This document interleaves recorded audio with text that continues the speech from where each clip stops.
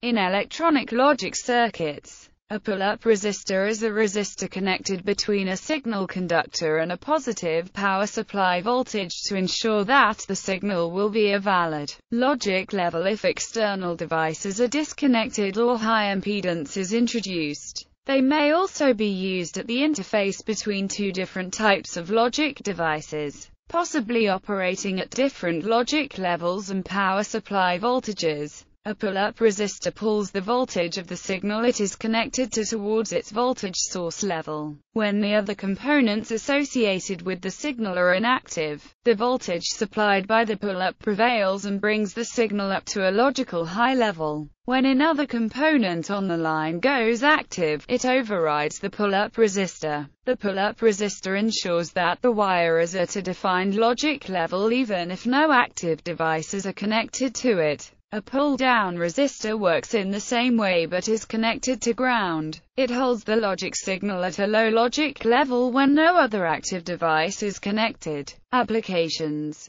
a pull-up resistor may be used when interfacing logic gates to inputs. For example, an input signal may be pulled by a resistor, then a switch or jumper strap can be used to connect that input to ground. This can be used for configuration information, to select options or for troubleshooting of a device. Pull-up resistors may be used at logic outputs where the logic device cannot source current, such as open collector TTL logic devices. Such outputs are used for driving external devices, for a wired or function in combinational logic, or for a simple way of driving a logic bus with multiple devices connected to it. For example, the circuit shown on the right uses 5V logic level inputs to actuate a relay. If the input is left unconnected, pull-down resistor R1 ensures that the input is pulled down to a logic low. The 7407 TTL device, an open collector buffer, simply outputs whatever it receives as input, but as an open collector device,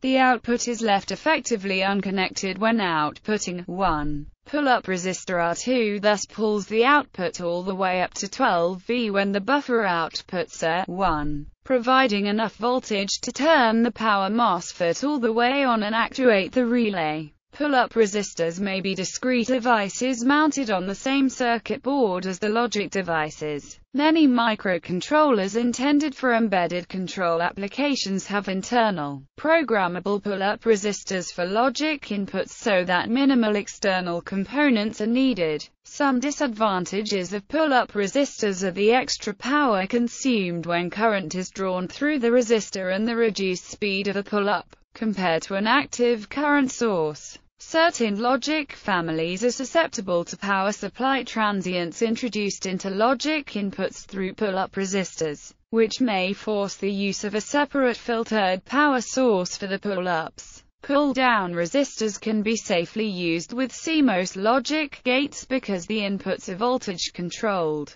TTL logic inputs that are left unconnected inherently float high, and require a much lower valued pull-down resistor to force the input low. A standard TTL input at logic 1 is normally operated assuming a source current of 40 microamperes, and a voltage level above 2.4V, allowing a pull-up resistor of no more than 50 ohms, whereas the TTL input at logic 0 will be expected to sink 1.6 milliamperes at a voltage below 0.8V, requiring a pull-down resistor less than 500 ohms. Holding unused TTL inputs low consumes more current.